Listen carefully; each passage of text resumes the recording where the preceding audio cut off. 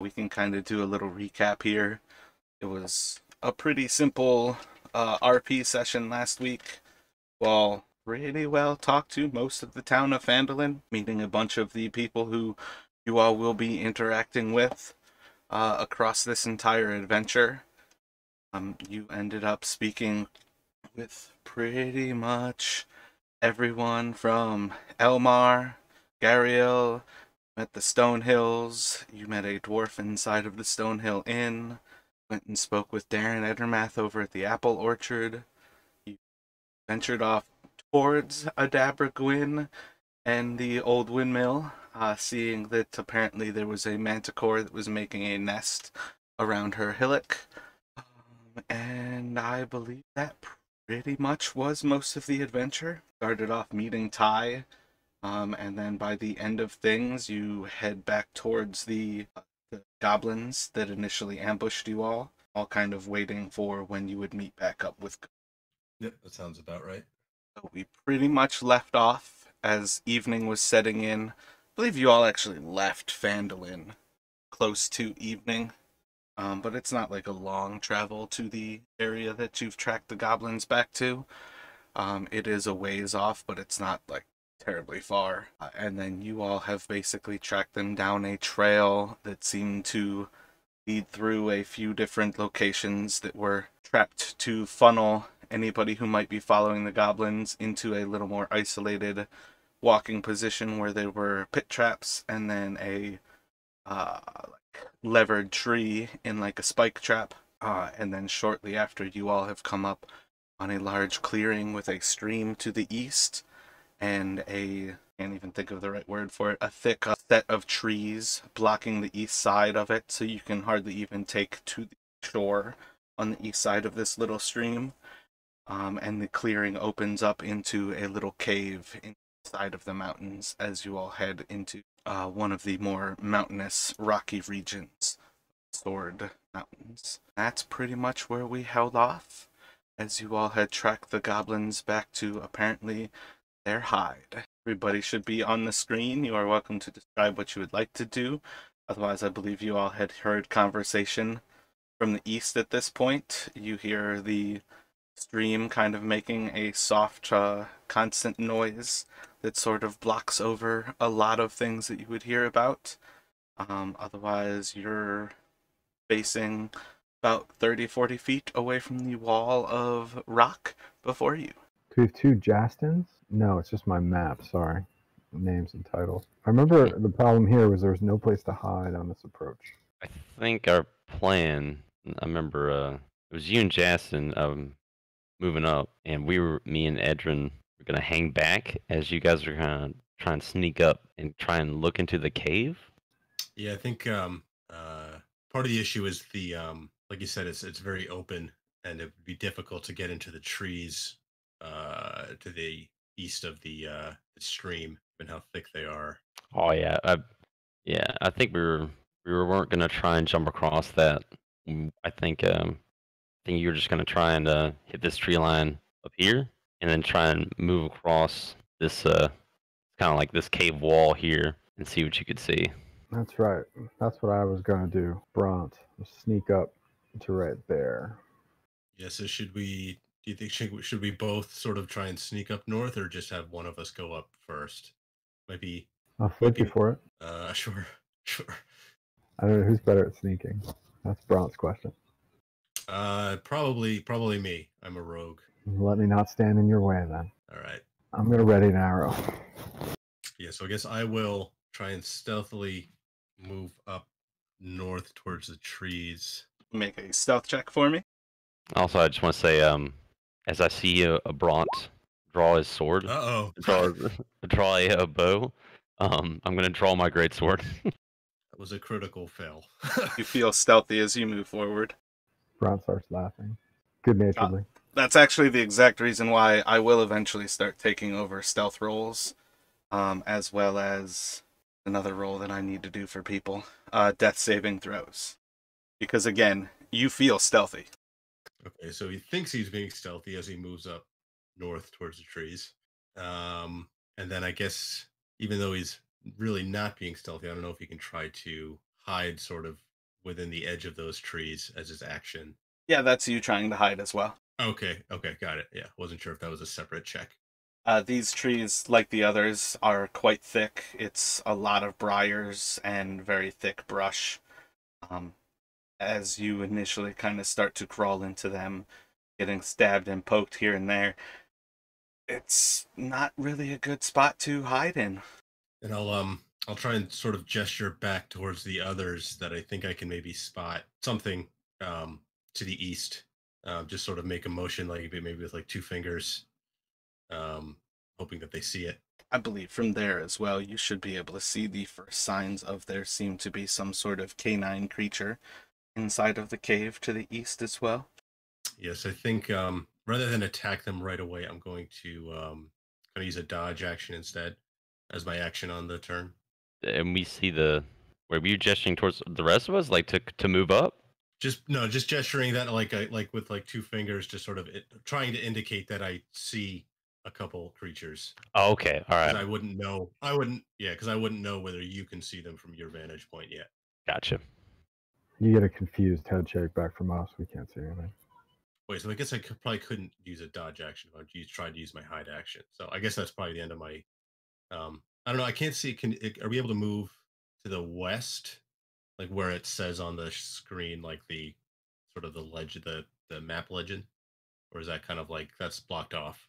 I mean, vaguely there are options, but there's not much over there. What are you going for?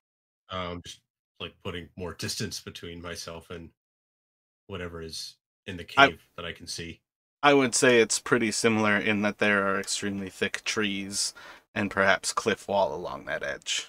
Okay, so maybe I'll just I'll just like kind of end there and wait for the others to move. All right. With him signaling that there's stuff there, I'm just gonna go ahead and move up. I don't know, are we rolling kind of like turns in this, or you just wanna? Are we just kind of freely to do anything here, Amara? At this point, I am not putting you all into initiative. You are welcome. If you'd like, I can bring up the initiative for you all. But at this point, I'm not putting you in. All right. Yeah, so I'm just going to go ahead and move up. If he's saying that he's seeing something, I'm going to go up there and I'll try and be sneaky as well to try and back him up if something does come attack him. I'm going to roll stealth as well, correct? If you were trying to be sneaky, you can certainly roll. All right.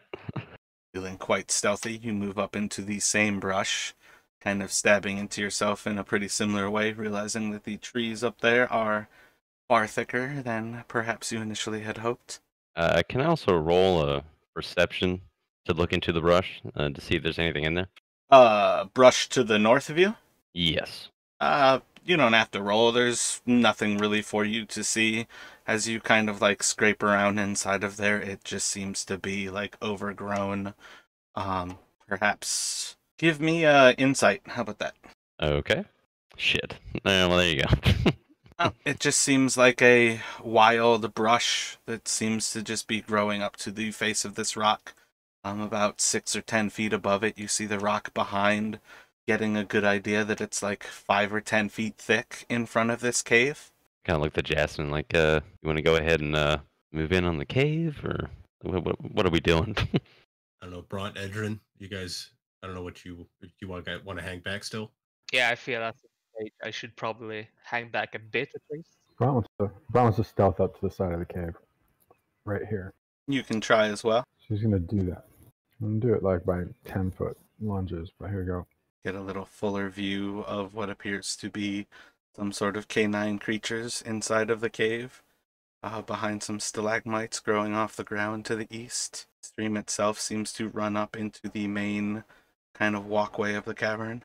So I'm going to signal back to my team just with one finger because I see one goblin. Roll a perception check for me. You do not see a goblin. You've heard them there, but you currently do not see any signs of him. Okay.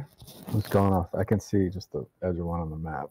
Sorry. I mean, I can hide everything from the map so you guys don't have an option to see things, but... Okay, I'm going to kind of motion to Edrin to kind of move up to us a little bit, to kind of keep a little like, keep closer to us, and then I'm going to look to Justin, and then ask me, you want to go ahead and run up there with him and kind of kick this thing off? Or See, then I, as Edwin, is gonna move up. It's stealthily up towards them. oh, I mean, I didn't mean that like you had to be right up on us. If you want to be like Okay. a 5 foot space away, or you do whatever you want to do. It's all to you. Whatever you want. Yeah, actually, over here should be fine, I think. Yeah, it's cool. All right, so I'm going to suggest no sort of move up towards Bronte, and then Let me have from you roll a perception check, Justin. As you move up to the side of Bronte, over the trickle of the water, it gets eerily quiet otherwise. There's like a little bit of sound of these canines that appear to be just inside of the cave. There's the trickle of the water itself. But other than that, there was a speech that was kind of overriding this before, and it seems to have ceased. Okay, I'm gonna see him move up, and then I'm gonna follow him, and I'll do the same kind of gesture to Edrin to kind of keep close. And then when I get up there, I'll talk to them and say, okay, I kind of got a plan now. So I think all of y'all are kind of ranged a little bit. So I have to cross this river. Looks like we're gonna have to cross this little stream, whatever. Anyway, so I'm gonna go in and try and make it across, right? And you guys can attack from afar when I'm, fucking them up over there. Super low DC to cross the river, but it is a dexterity check to walk across this stream. yeah, so I would suggest Tyrell, you lead the way, and we'll follow a short ways behind, ready to support in case you attract anything while you're crossing the stream. I think Bronte and Justin would be well aware that there is a clearing to the east of the river at the actual cave mouth as well by this point. Oh, I mean, like there's stuff here, or like Yeah, there's an open spot. We wave you over. That towards where it. you all heard voices is likely where there is a clearing and now silence. oh shit. Okay, all right. So I'll kind of move kind of up here where they can see me, and I will cross right here this part of the river. Excuse me, stream. You say it's just a straight dex check? Yep, when you go to cross, it'll be a dex check for you. Fuck. Okay. That's enough. You're able to walk across it. Oh. Wow. Okay. I'm just kind of like it's up to Super my low knees. I'm just DC walking is what I across. was gonna. It's essentially not slipping on stones while you're walking across like wet rock. Oh, okay. I got you. Okay. So then now I guess I'm like here. So as you walk across the stream, you all would hear the sound of a horn blast through the air, and that is when I will put you all into initiative. Fantastic. A relief. Thanks for making that happen, Ty. Hey, look. No, it's just hard to get started. It's good that you took charge. I don't know how to add this shit. Hold on. You just If you grab your click token? onto your character, you can then go over to D&D Beyond and roll the initiative. Sorry, I always forget to click my character first before I roll the initiative.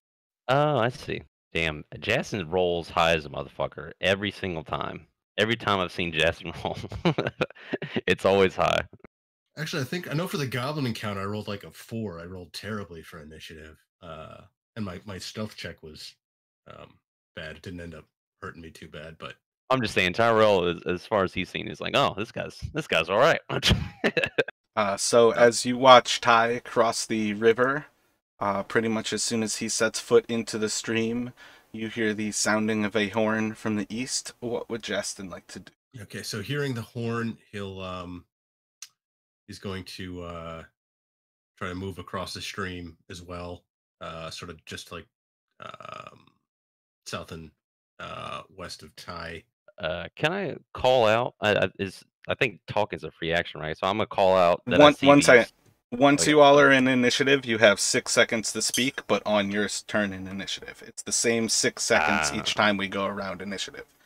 And the Gotcha. most important reason why I do that is because when people are negotiating inside of combat, it's the fact that if you say something, you have to wait for that person to actually get a turn and hope that none of your friends and or other enemies do otherwise during that same 6 seconds as everything is progressing.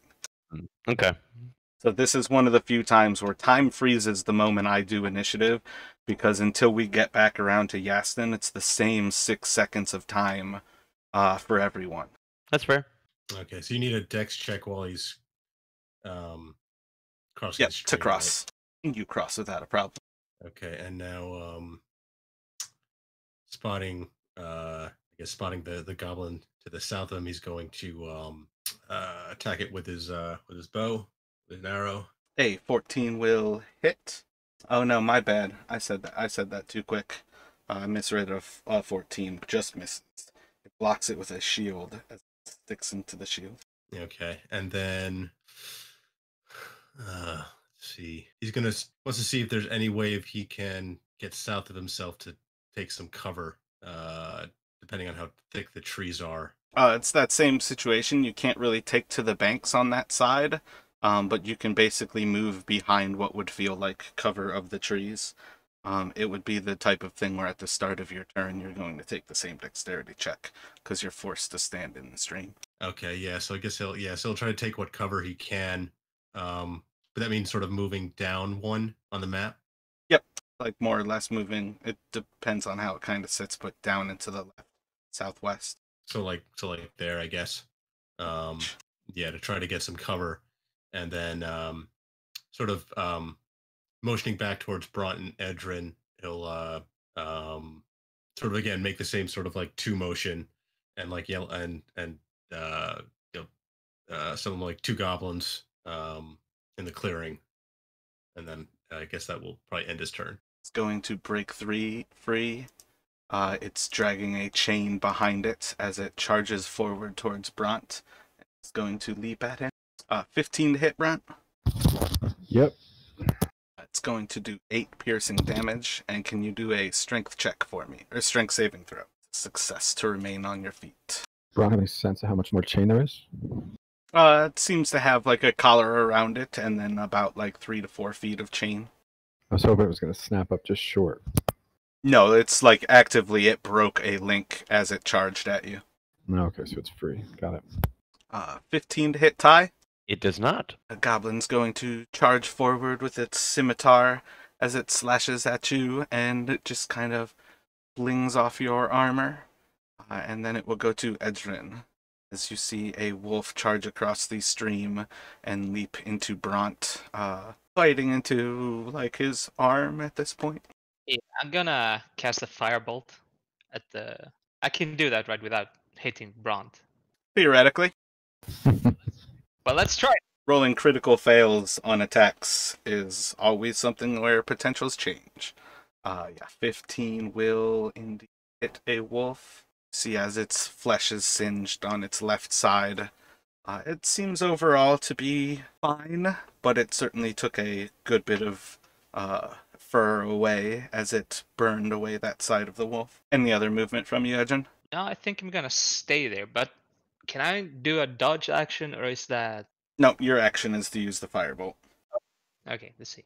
Well, then I'm staying put where I am. So, Bronte, as you saw Yastin fire a arrow to the south along that eastern little corridor of trees in that clearing, Tyrell has been charged by a little goblin slashing at him with a scimitar, and a wolf has snapped its chain with a pretty loud ping as it's leapt across the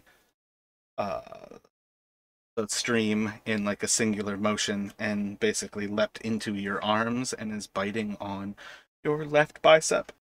Bron wants to attack with his rapier, since there seems to be no getting away. All right. 15 will hit, and you're able to kind of pierce through its neck while it's bit down onto your arm and pretty quickly dispatch the wolf in a single stab. Phew. Damn, cold-blooded. Anything else from Bron Bronte still at got a present? move action? Yeah, I think I'd back up if I can. Do I still have a move action? Yeah, your movement can happen multiple times and throughout your turn. That's something that pervades your entire turn, that you can make your movement. So you can start to move, take an action, continue to move, take a bonus action, and then move a little bit more. It's just up to what your actual movement is. Another goblin is going to move up to Tyrell as it starts to swing its sword at him. Again, being deflected, it just kind of like pings off of ground, missing a swipe at him. And it will go to Ty. You now have 2 goblins before you, each wielding a small sword of sorts, as well as shields, like buckler-type shields. Alright. I'm gonna attack with my greatsword. Oh yeah, I don't have a choice between. It's all two-handed. Okay. They are able to deflect off of their shield. Okay. Yeah, it's doing that thing again where it's not showing my proficiency. But yeah, I know I missed. Is that done with D&D Beyond? Are you sending it through like Roll20 or Beyond 20? Yeah. Yeah. I'm just like I have the character sheet pulled up on D&D Beyond. I'm just clicking like right there, so and having the roll. But yeah, that's fine. I missed. I just got to remember to add it on. I have a proficiency +2. It looks like it's on there. It's just not showing it on the actual screen after Greatsword. Because it's doing the math as a d20 plus 5, which is correct. So, like, you rolled a 7. I don't know why it's not showing it after the actual Greatsword. That's the only thing that's kind of off. It looks like I've done it twice now, and I don't remember doing it twice. Whatever, that's all good. No. I rolled the second one. The second one was okay. me. But that's what I mean. see Like now. on your roll, it says Greatsword, and then in in parentheses, it doesn't have anything, but it's still doing the actual +5, even though it's not showing that the Greatsword has a +5 to it. It's not that you roll a 12 and it should be a 17. You roll the 7 and it is a 12. It just for some reason isn't showing the proficiency there. I'm not sure why it's missing that, but it's not actually. The math is fine. Okay, all right, whatever. Maybe I just want to use the Roll20. I don't know. Yeah, it's all cool. It's all good.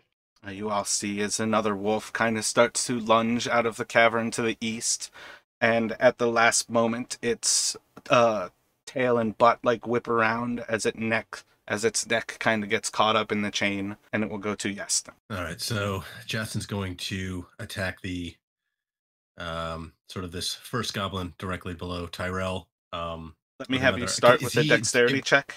Okay, I was gonna ask if, depending on where he's standing, if he would be able to sort of steady a shot, or would he need to move before he can? Well, regardless, for stopping in the stream, you're starting with a dexterity check, just to not slip up. Okay. So yeah, your feet are still steady. What was it like for a battle master that you're looking for? No, I mean like in terms of if he's going to shoot an arrow, given he's standing in the stream, whether that would like disadvantage his attack, or if he can sort of attack from where he is, just like as a normal roll.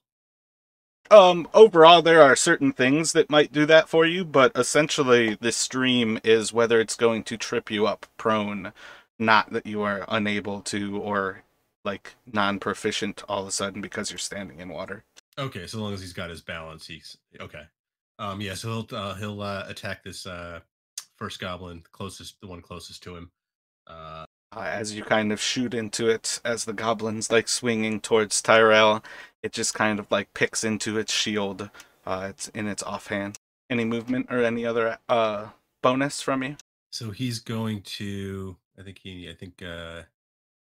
seeing that Tyrell's got multiple enemies coming after him, he's going to sort of, as he's like sort of slinging his bow back across so he can ready a melee weapon for his next round. He'll move up sort of next to the goblin here, and then I don't think he has a bonus action yet, so I'll I guess end my turn there. Swinging again into Tyrell. The goblin's just going to again kind of just ricochet off of your armor, and it will go to Edrin. See another wolf kind of caught up in its chain to the north inside of the cave, as well as Yastin moving in on. Probably just have you on 1, maybe 2 inside of the fray of goblins fighting Tyrell. Well, seeing as I think they have it covered with the goblins, I'm gonna take another shot at the second wolf, or my first shot at the second wolf. 23 will hit. You can just click on the red there where it says Firebolt to actually damage up. Right, sorry.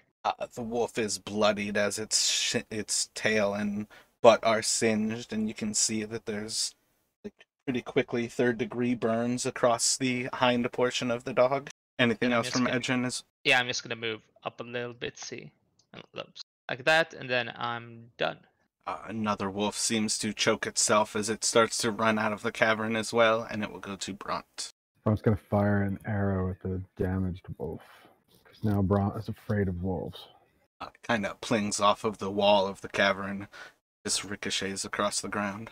And Bron's going to finish his action with a move. He's going to back up another 10 feet. Looking to Yastin, one of the goblins is going to strike at him. 12 to hit.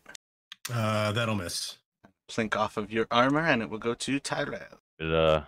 Another good old swing here. Not making it. It's gonna kind of like duck nimbly underneath your massive sword, and again, it will move off of you unless you have anything else to do. No, I do not. The wolf is, with the burns across its back, is going to stretch the last bit of its chain as you hear a snapping sound from the link that it last put the most pressure on. As it frees itself, it is going to leap and bite at Edrin with a 9 to hit, should miss. And it should go to Yastin. I'm sorry. Do I get an attack of opportunity? As he passed by me, that wolf? Yeah, you guys can both make an attack of opportunity at it. Cool. So at this point, I don't think I had readied my sword yet. So I guess I would make an attack with the bow, right? Edrin would not have gotten an attack of opportunity. I was talking to Yastin and Ty. Oh, right. Sorry. Then. Yeah, so Ty's going to get the kill anyways. But I believe you had said you were going to start to pull your weapon, which what it comes down to is, depending on how things are actually flowing, taking a shot with your bow doesn't use your free action at all, so you can usually basically stow your bow with that free action, and you would be able to pull your weapon. But usually an attack allows you to actually pull a weapon as well. So at that point, you could have basically taken a shot with your bow and readied your next arrow, and then be able to stow your bow with a free action while drawing your sword with the actual act of attacking with it. So essentially, you don't have to use that action to stow it ahead of time where you're disarming yourself. But It's always up to you how you actually want to flavor things. The big difference to pay attention to while swapping items is that a shield always takes a action to dawn. Okay, thanks. Yeah, so I guess a moot point in this case since Tyrell managed to hit it. Yeah, I'd say it works out pretty good that Ty essentially just on his backswing is able to kind of react to the snapping of the chain cutting the wolf down. Right. So all right, so Justin's going to now with his rapier attempt to attack the goblin to his right. Will most certainly hit with a crit. And I think I would have sneak attack as well. I don't know if it'll be necessary. Oh, as long as he's next to you, you have sneak attack. As long as he's conscious. Otherwise, yeah. But yeah, you can definitely apply sneak attack here. But I think I've got the sneak attack chart posted inside of the group stuff. If you ever want to look at a nice breakdown, it's the damn, I can't think of what they're called, but the trees of if yes, then this, if no, then this, and how they lead back around to all of the different contingencies for sneak attack. It's a really nice visual single page to figure out what gives you access to your sneak attack damage. Are those doubled with the crit? So I think if you clicked on the rapier, yeah, that's one of the reasons why if you don't select it to always roll critical, which you can select at the top right on your screen where it's got the little red die, you can select it to always roll twice and always roll critical.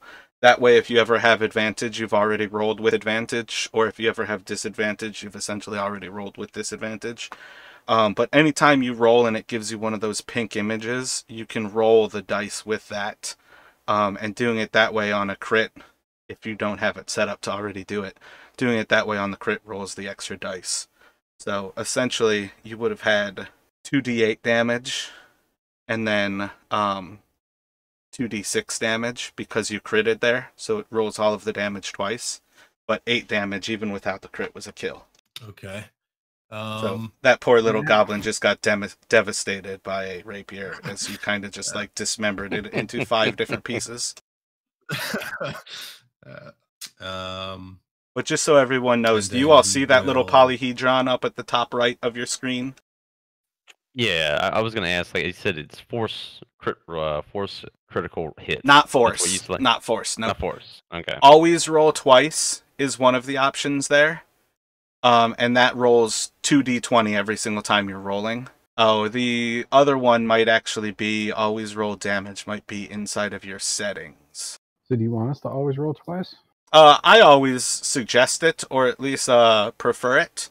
It's certainly up to you, but the idea is that it always just automatically rolls regardless of whether I call for you to have advantage, like as you're rolling, or some situations where you have it and don't recognize it.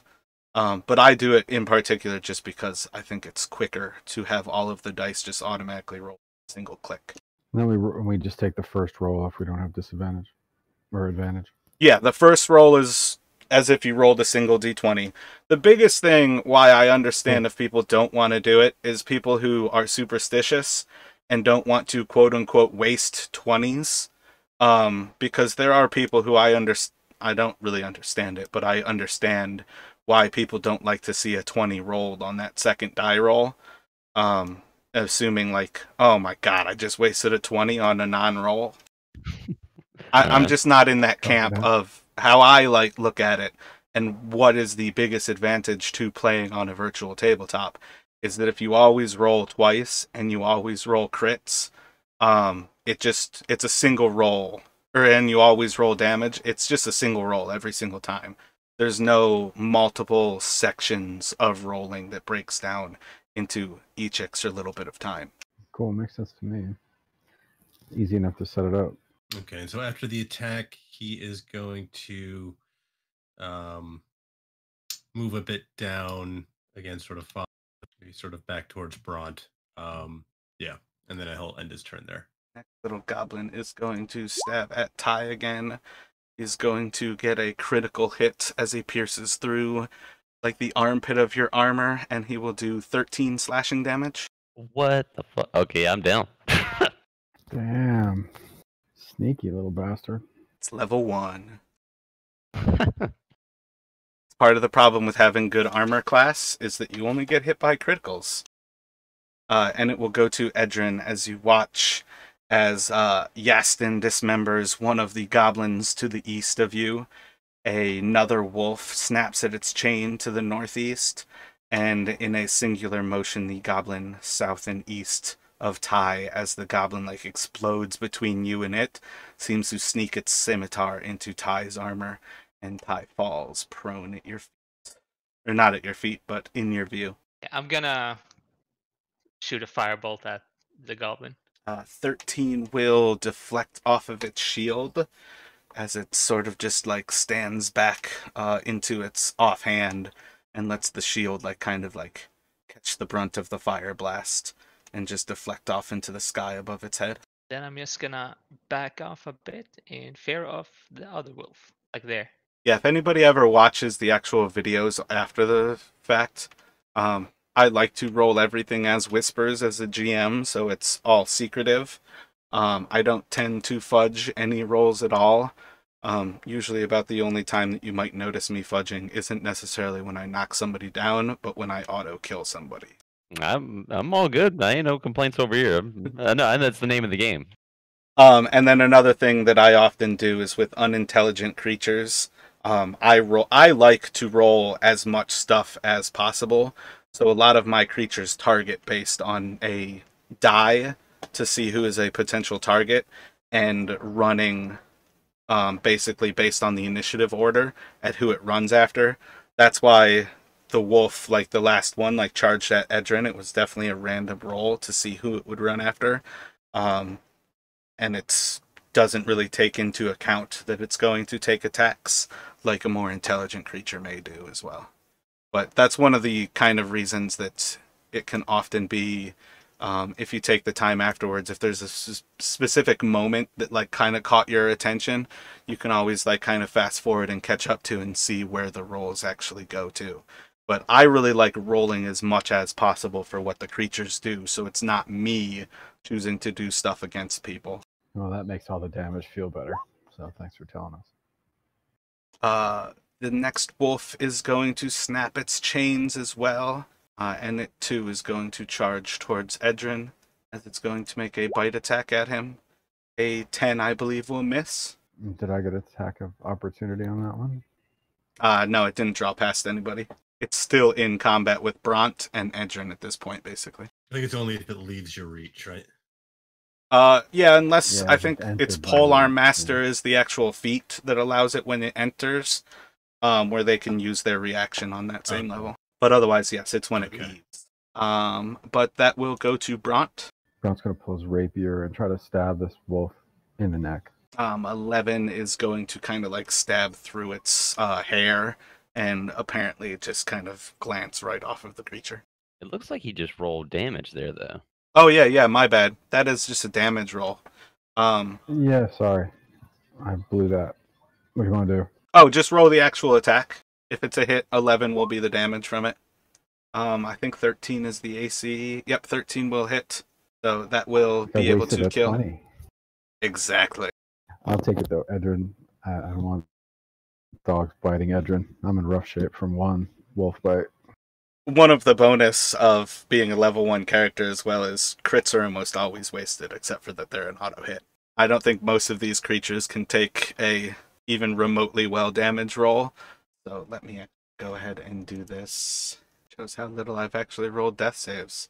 Okay, you're rolling my death save? Yeah, let me have you actually whisper it to me. Click it to be whisper, and then roll a death save to me. Hold on. Because that's actually better because you have lucky. All right, so can I put it to on like beyond 20, whatever. To Yeah, that ask me little to die at whisper? the top. Yeah, it said to ask me to whisper, so I'm going to roll. And then Yeah, I would say that could get annoying because it'll ask on every roll.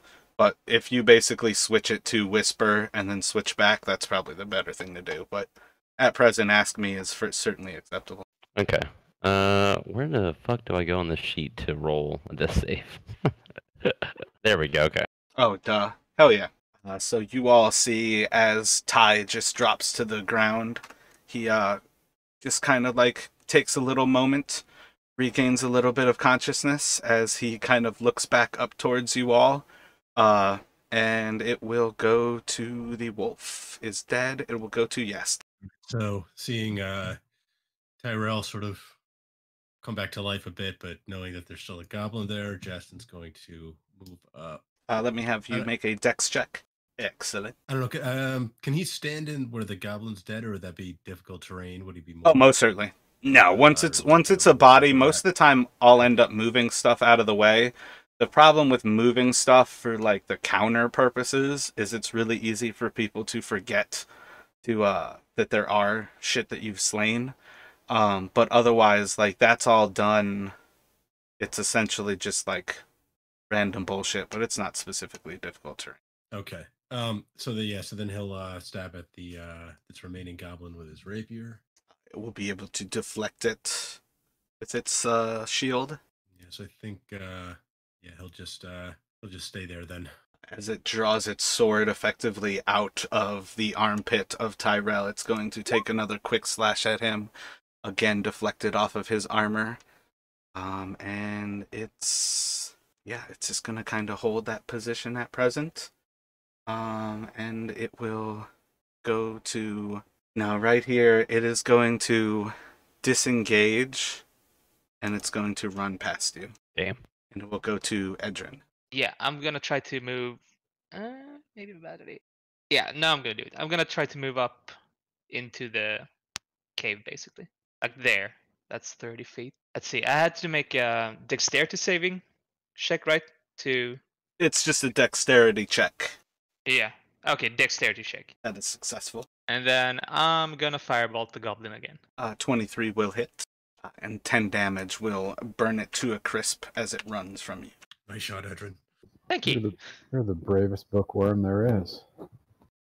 Well, I am very eager to try my spells. Anything else from Edrin at that point?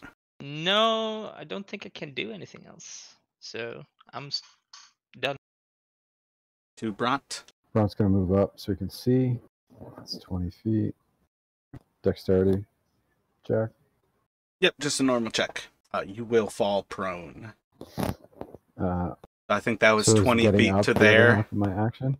I don't think you can actually... Well, yeah, Yeah. you would basically use your action to dash to be able to stand up with half of that movement. And you would have... Yeah, I think that's viable. You would have 20 more feet of movement? No, 25. All right. Wait, I said that wrong. Braun hopes nobody. 60 minus Braun hopes nobody 20 stops. would be 40. 15 to stand up, so you would have 5 more feet of movement from that point. I want to get out of the water. And then to tie.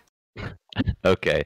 Is there any sort of way like I can medicine check myself to like stop the bleeding and kind of heal myself up without magic or anything like that?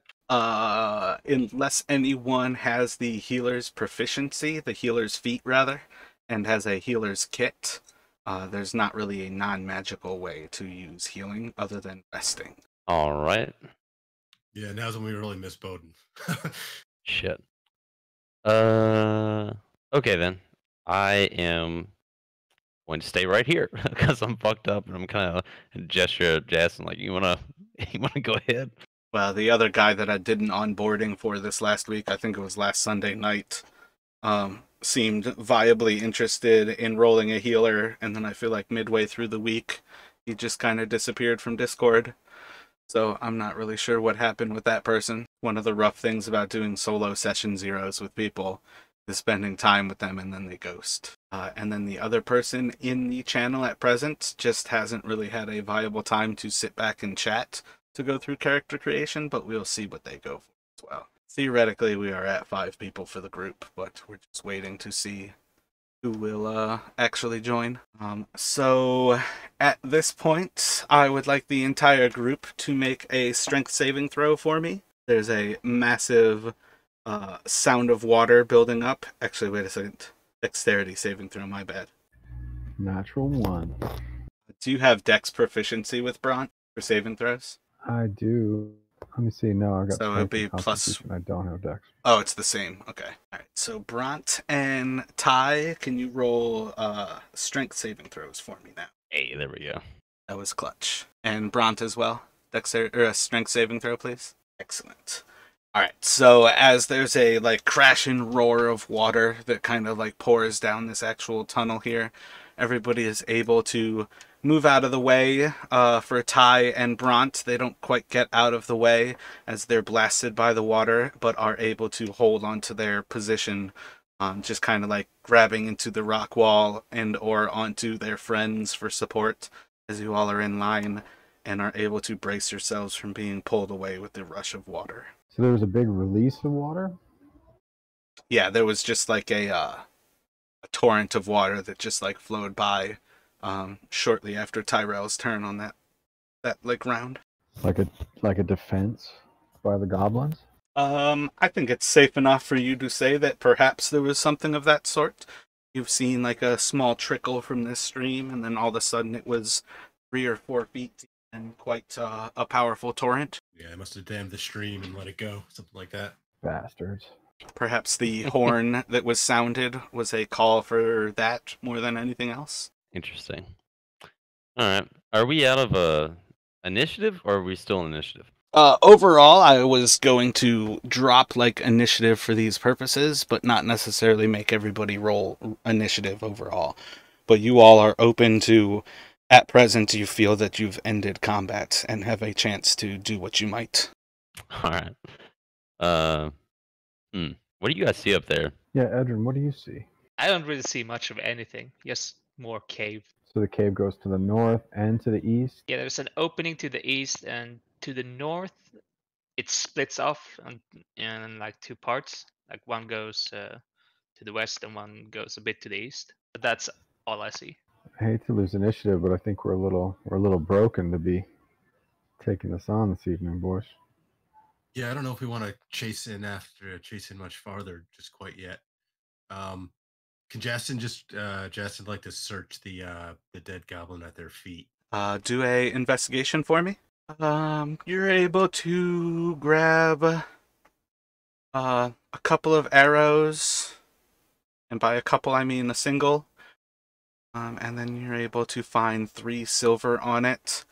It's got a little buckler that's pretty damaged at this point. And its scimitar is a pretty rough make. The leather itself seems chewed up and kind of damaged as well. It doesn't look like something that's doing especially well, so much as these things seem to be making do with what they have access to. Does the buckler look usable at all, or kind of just junk? All of their gear overall looks like junk. Okay, so he'll grab the arrow, stick it back in his quiver, and the 3 silvers. That's an extra arrow. Overall, like when you all expend ammunition in combat, when you finish up a combat, if you take any time to kind of like clean up and go about things, I assume that you find everything, unless in particular I tell you something is lost when you spend it. Okay. Okay, so he'd be otherwise able to get back, I think, the 2 we fired plus this 1. Yeah. So you would have basically gotten 3 arrows from that. It just depends if you were already knocking off your ammunition there. I don't think I've taken any ammunition from any of you all here. So if you started with a certain amount of expendable ammunition, you would still have full ammunition. There's very few times where, like, if the parties run off from an encounter, you would lose all of that expended ammunition, because if you win the encounter is when you actually get stuff back. But that's like just one of the ways. I don't think keeping track of ammunition is necessarily entertaining, but there are certain situations where stuff's lost. Like if you're fighting by a cliff edge and you miss, I'll tell you specifically that arrow flies over the cliff and is lost. Okay, sounds good. I guess I would have gone for the confrontation with the goblins before. So basically, he's got a full quiver. Yeah, you'd have the full +1. Okay. Yeah, I'd say we might want to get Bronte and Tyrell a bit of rest if we can. Even though we know the goblins know we're here, but it seems a little foolhardy to keep rushing on in. I don't know what you guys think. I mean, a short rest maybe, at least, something like that, or yeah, I think with a short rest you gain a hit die. You and Bronte both, assuming it's not interrupted, which would be maybe an issue. But yeah, it's in the evening too. I mean, whatever you guys feel like. I'm pretty fucked. Even if with a short rest, it's not really gonna help too much. But I mean, it's whatever y'all want to do. I'll just hang back. I got a little crossbow here. I can pop shots too. Yeah, but I would totally be down for a long rest. Yeah, no, we should probably take a rest to heal up, you guys. Bronte definitely wants to take a rest after cut some backstrap off one of those wolves for dinner. Well, make sure we want to rest here. Yeah, I'm gonna look up here real quick. Hold on. Okay, all right. Never mind. Instead, I thought, There's can a we lot of skip caves. the wolves? There's a lot of opportunities in those caves, it looks like. I mean, what's the worst case if we go back to town? Guys, we come back tomorrow and there's another outpost, there's another sentry. But we know where they are. They're not going to be any more wolves, probably. Yeah, we could probably stock up on some healing stuffs. Yeah. I mean, if we do try and rest here, at least we gotta back up a little bit, not be right near the mouth of the cave. Yeah, can we recall if we passed any sort of particularly defensible position on the way up towards the caves? Anyway, that looks like we might be able to sort of, without having to go all the way back to town, set up sort of like a defensive perimeter. Roll a survival and a intelligence check for me. So not good. I mean, this clearing should be pretty defensible. Don't look over there. Ron's a little skeptical. Like, if there's 5 of them out here, there must be 5 times as many inside, don't you think? Yeah, it would be too easy to get trapped in this clearing here, I think. I do like the idea of barricading it with all these bodies and hanging out behind it, but I think we're going to get stuck. As you're trying to think over things, you can't actually get anything to mind that seemed particularly defensible on your path out here. From that point on, you're almost looking at, like, heading quite far away from this actual area. And just for future information, when I'm calling for an intelligence, you can just click the actual stat where it says intelligence. An intelligence save is different than an intelligence check. And in particular, I say that because, Yastin, you have intelligence as a proficiency for your saves. So your save is different than your check. Okay, so like that top row where they have the actual like the modifiers and the scores. Use that one. Okay. Yeah, I think actually if you click intelligence, the modifier, or the score, I think all of those roll the same check. Okay. Okay. Good to know. Thanks. So Bronte thinks we should go back, drink at the tavern, rest up for a whole day, pick up some healing equipment of some sort, and then hit this again in 36 hours. What do you guys think? Beer's on me. But I'm not against that idea. Yeah. Yeah. We may be. Yeah. Yeah. We may be pressing our luck too much unless we retreat and fight another day. We're not that strong. Yeah. All right. So let's just yeah. We'll do that, I guess. I think our strongest guy was dead for a little while, right? Yeah. Yeah. I want to stand I got behind lucky. you, but I can't stand behind you when you're dead. Yep. Like, imagine I'm still covered in blood, just kind of like barely standing. So it's like, yeah, I can't. I don't feel very confident going into this state. So let's just go ahead and head back. Yeah. Do we think we can make it back before like real night falls? I think they said it was like a couple miles back to town. I think you had about a 2-hour track out to this area. I think it was about an hour and a half or 2 hours to where Okay, you so were that'd be- ambushed. So it's probably like 2.5 to 3 hours at least on your way back towards town. You're easily into nightfall. That was Yeah. probably approximately like another hour of time progressing there. Okay. Well, the goblins are fairly cowardly. Hope maybe they won't come after us while we're trying to get back to town. At this point, has everybody at least headed out of the actual cave mouth? Oh yeah, Or are I think you all so. still standing Yeah. where you have your tokens? I guess we would have crossed back over the stream at this point. Like that, I guess. Yeah. So while you all are progressing on your way back to town, you can follow your trail back, noting the few different locations where you had already spotted traps, and be able to walk around and avoid those. Moving back onto the Triboar, as well as then back to the road that leads directly to Phandalin. And you are able to progress back towards Phandalin. Just outside of town, you're going to hear little rustles to the sides here and there, kind of like a cackle of wolves of some sort, perhaps howling in the night. You don't feel especially comfortable on your walk back towards town as you get back, but after a while you do make it back into the safety of what feels like civilization as you round the last couple of switchbacks, heading up into the hills of Phandalin and into the first like outer layers of like some of the farmsteads before you make your way inside of the ruined wall and are once again presented to Phandalin and go straight to Stonehill Inn. I think so. Yep.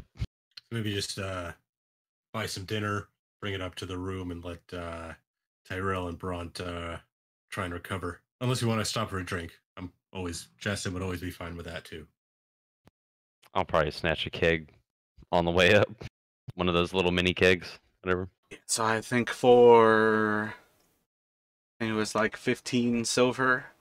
Grab the room for you all and a mini keg if you'd like to take that up into one of the 4-person kind of like a barrack style rooms. You can set that up for yourselves and head on into a little bit of privacy. Yeah, so Justin will pay for the 15 silver for the keg in the room. Yeah, you guys want to just head up? Yeah. I'll pay for the keg. The keg was like 1 gold, so I'll pay for the keg. So you only have to give them like 5 silver. Okay, sure. Bronte likes this group where he can offer to pay for drinks and doesn't have to. It's nicely done. Thank you, boys. But mostly just goes to sleep. Wraps his arm. Nasty. Yeah, I imagine I would have bandaged up the under armpit wound. So Justin will grab a drink from the keg, and maybe before he's getting ready for bed, he wants to actually ask Edrin what kind of spells he knows, get a better sense of his capabilities. You have a arcane proficiency. I do not. Roll Oh, an so we wouldn't arcana. even know what they meant if he told him. Yeah, I'd say overall, unless somebody actually has a reason to understand arcane things, it would essentially be meta knowledge to know too much. Yeah, I mean, you can describe stuff to him, but Yeah, I mean- overall, I would stick to, like, kind of describing schools that you are focused on more than anything than, like, actual knowledge of the spells.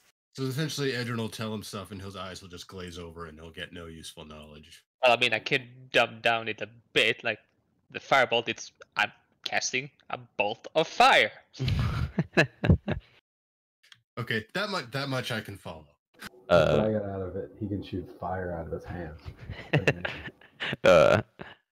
Being in the Lord's Alliance, did I see spellcasters? There's definitely a predominance towards actual combatants, but there are certainly people who are actually casters of sorts, and they would tend towards some of the more upper echelons, but it's definitely a viable thing for you to have learned about, or at least be aware of. Yeah, I still don't know anything about it, but like I've seen maybe something like what he's done during battle there, so kind of.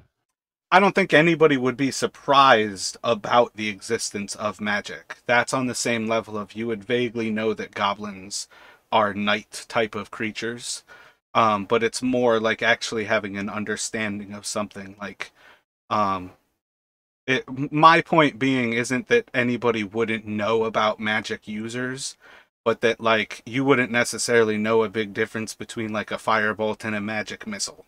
You would just see somebody like releasing magical power from their hand and affecting the world about them. That's kind of my point here, is without like a reason to know what he's doing, you wouldn't really understand the magic behind it. I gotcha. But I think everybody would be pretty understanding of the fact that most major cities are often ruled by, if not ruled in the shadows by, people who are powerful wielders of magic. And most military organizations on that same level are there. A lot of people with any level of kind of adventuring proficiency would understand that while there are a lot of magical users who are adventurers, a lot of them die. And those who live usually become like very influential to their spheres around them. My biggest thing with Yasten, though, was whether he was, I guess it's probably too early. I don't think rogues choose at level 1. But like if he was an arcane trickster, I would have been 100% behind the idea of, yep, you can hear all of his spells and have an understanding of those spells. You know, all of them that he would tell you. Yeah, I think, okay. That makes sense. Yep. And then the same thing for like the fighters. If you're actually going down the line of a, God, I can't even think of the fucking word for him, but the actual subclass that's a caster, you have a lot more reason to understand what it is that Edrin does. Gotcha. I think I'm most likely gonna shoot for Battle Master then. Yeah, and I think Tyrell's gonna drink probably half the keg and then go to bed. To refresh all that blood you lost. Yep.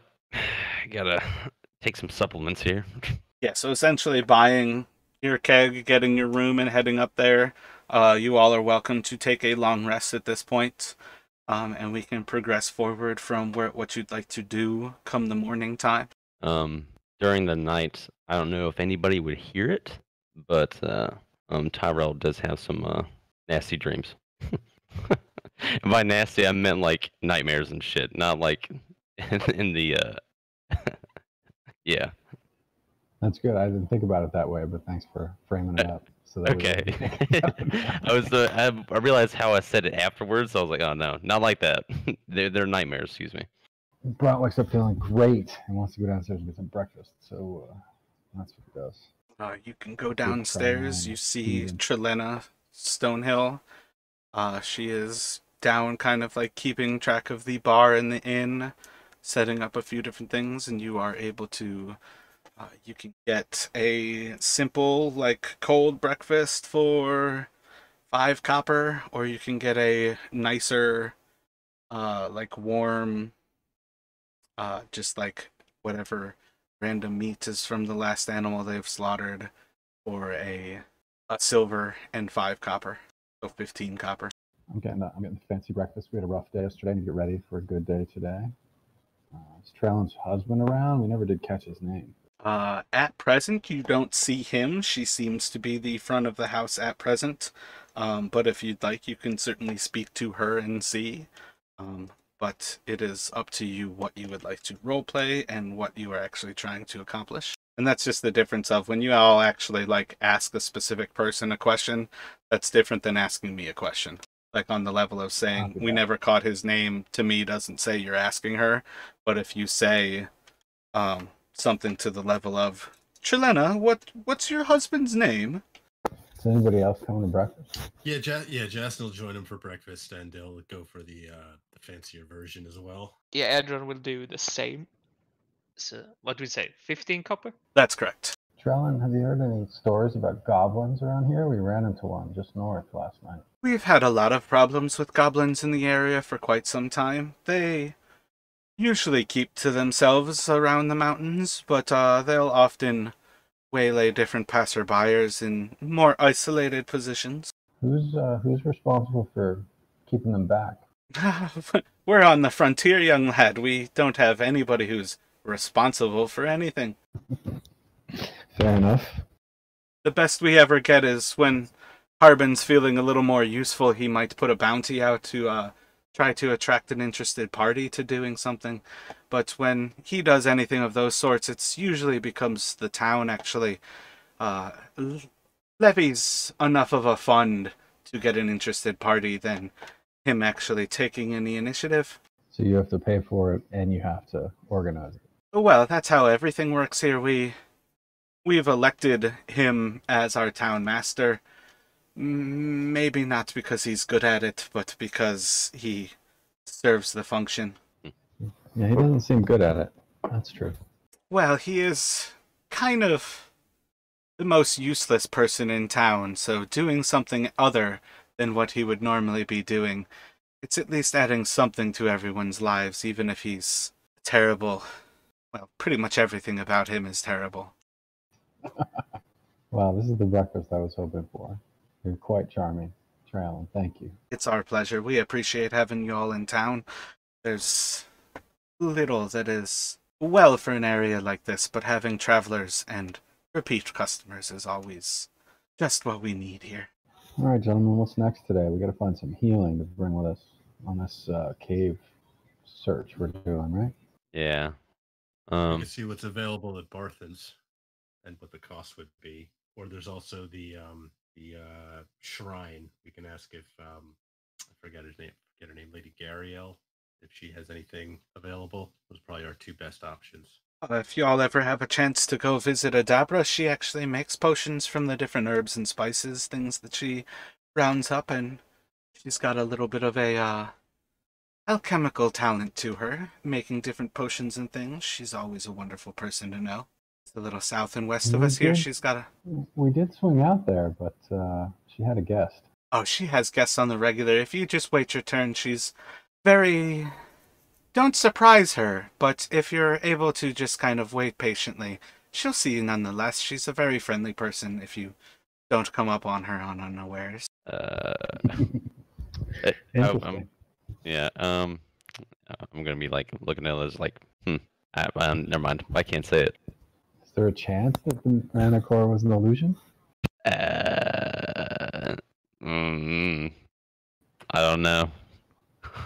I don't. You can certainly Yeah, I don't think know it was. that she is a innkeeper. She is not an adventurer. So her sphere of knowledge is probably pretty isolated to what happens inside of the inn and occasional bits of things that she hears from the town about. You know, I'm gonna whisper to Braun like, maybe let's not tell her about the, like.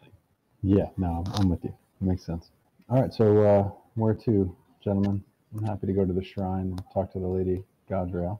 Yeah, let's go talk to her. Well, she said the only one she knew about was a Adabra, so that's kind of That's kind of a closed window there, so let's just go talk to this lady at the shrine. Gadriel. Great, we want to get going so we don't get caught late at night in the woods again. Yep. So what is your thought at present? I think we want to head over to the shrine, right? Yeah, and see that lady. Yeah, we should probably check this shrine first. And what sort of information or what would you like to say to Gario when you arrive at the shrine? So Justin's going to give another couple of coins into the offering pool as they enter, and I guess he'll ask her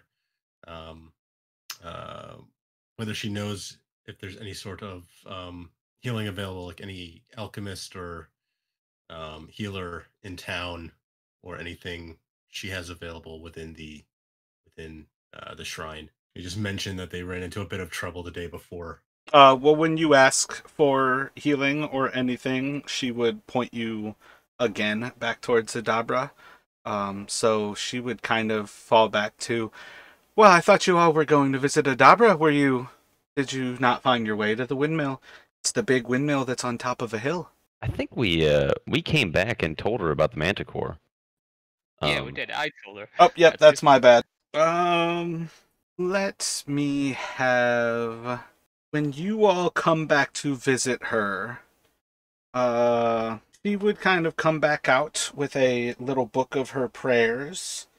And she would... Perhaps if you all head back and you try to speak with the Manticore, you might be able to bribe it. The danger in speaking with a Manticore is not that it will harm you given a good conversation, but that it will get insatiated over time by the desire for your wealth. But at present, you may be able to buy your way past and a chance to visit Adabra. Other than that, there is little more that I can offer you. I'm not a healer of sorts. I only have a little bit of the touch from Timora. Well, we can certainly use luck as well. Yeah. I don't know about talking to a Manticore. How do you guys feel about that? Edrin, do you speak Manticore?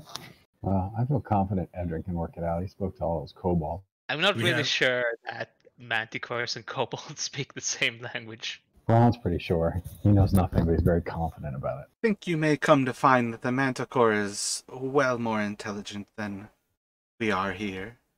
I believe if you are interested in having a conversation and explicit with the desire to pay it for its time, we'll find it takes the time to speak with you. Well, that is an option, I guess. Well, I trust Lady Gadriel. She seems quite above board. What do you guys think?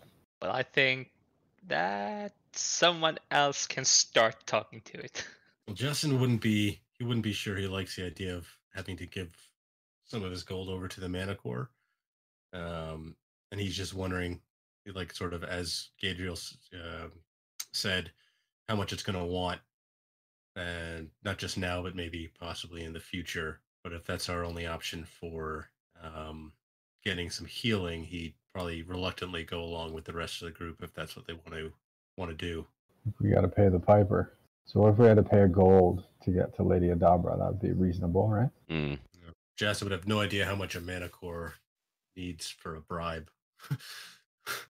I believe you may have to pay a much higher price than a gold. Yeah, I think that we've already kind of started this thing with the goblins. They probably got some gold. I think, I saw you pick some stuff up from that one. Let's go. I'm thinking that we should finish the thing with the goblins. Go kill them. Take their money. And then pay the Manticore. Boom. Done. And the longer we leave the dead guy. Longer we leave the goblins to themselves, the more time they're gonna have to retrap the area and get ready for us coming back. I'll sort of Jasmine kind of agree with Tyrell that it might be better to finish what we started first. You all would be well enough aware to know that anytime you're able to take a short rest, your enemies are likely taking a short rest as well. anytime you're taking a long rest, your enemies are taking long rest as well. Mm. Yeah. What's good is that 5 of them are dead. It is a start. Yeah, and so far none of us are dead. Well, my point being is I lo- that you've already given them 8 hours. Whether you give them 8 hours or I think the original thought from, I don't remember, I don't have your voices down yet, but somebody originally mentioned coming back in 36 hours. I think you all would have a pretty good understanding that leaving was where you gave them a chance to react to you, that a lot of things have probably already happened regardless. Yeah, that was Bronte. I figure they're all dug in and ready to go, so we got to be prepared when we go back. And I don't want to talk to a Manicore either, but I believe Lady Gadriel knows what she's about. Yeah, maybe we should just go back to the goblins and. I'm not Well- sure how much money you have to spend right now, but this campaign, as it's written, is an extremely potion-light campaign. I usually offer options to get them as viable ways to get around it when you don't actually have a healer, but I am not going to necessarily reward people for not playing ideal classes without taking a sacrifice in exchange. Which is my way of saying usually somebody has to die before I give you a healer option. Well, let's go see who that is then. It's a good way to learn that you can front load all you want, but if you're not super aggressive in front loading, it's a great way to get people killed. So it's one of those things where eventually somebody recognizes that there are classes that have access to a lot of damage and also abilities to heal. So depending on how things go here, you all are welcome to head in the direction that you would like. You can gamble with the Manticore if you want to go after a Dabra, who is the only option for buying potions inside of Phandalin. I'm not sure if it was explained when you all first went to Barthen's Provisions, but Barthen's offers everything in the player's handbook for sale that is under 25 gold from the adventuring gear, which does not include healing potions. And then if you are able to charm Linian, which I feel like you all did a pretty good job to start it off with, she has all of the weapons and armors for sale. So Or rather- Justin's going to ask Edrin. Justin wants to ask Edrin if he, in his previous studies, if he knows anything about manticores that might help us make our decision between, trying to maybe bribe the manticore or just go after the goblins. I don't think he's going to have any extra knowledge beyond what Gariel has already shared with you all. That perhaps your only option with that thing is to either fight it and attempt to kill it, or to try to bribe it and pass by unaffected by it because you've given it gold. So I think Justin would be leaning towards going after the goblins, given that even if we can bribe the manticore, that might not leave us with enough to purchase anything from Adabra afterwards. And he'd sort of just explain his reasoning like that to the group and see what the others think. Yeah, I'm not really sure how much we can trust the Manticore either. I mean, maybe we bribe it and we are let in to buy, but then we have to bribe it to get out, and then we're stuck. Mm-hmm. Yeah, I agree. I choose the goblins. Yeah, Goblin seems much safer. Let's go get some goblins. All right, I think it's decided then. Yeah, let's go for the Goblins. We're off to see the goblins. I'll just warn everybody to keep their eyes out for traps, given that now they definitely know we're here now, and we know they've set traps, at least several traps before. So we're just gonna, when we head out, we want to be probably, mindful of that and keep our eyes open, stay alert for, any additional traps in addition to the ones we already caught our first time up. Smart, will do. And the good thing is this time we're heading out there earlier in the day, so we can afford to probably maybe take a little more time and sort of proceed a little more cautiously. All right. You all can begin to progress off into the wilderness, heading north out of Phandalin, as you all follow your path down towards the Triboar Road, having a pretty simple journey back to the general location where you had been ambushed in the past by the goblins, and begin to track your way back across their normal path, keeping an eye out for traps and whatnot. Can you do a survival and then perception from whoever is leading the party? I believe it's Yastin. Yeah, I think he would be in front. You said, sorry, perception survival? Is there any way I can assist? Do you have a survival proficiency? Yeah, +1. No, like proficiency in survival, not just Oh. a plus from your stat. I got you. No, I do not. Then no. Specifically on different things, like that's where we kind of isolate certain people's abilities to make them shine in their own ways. Whereas like when something magical comes up, you all can like lean towards Edrin because he has a proficiency in his study of Arcana. It's the type of thing where only has the option to do it.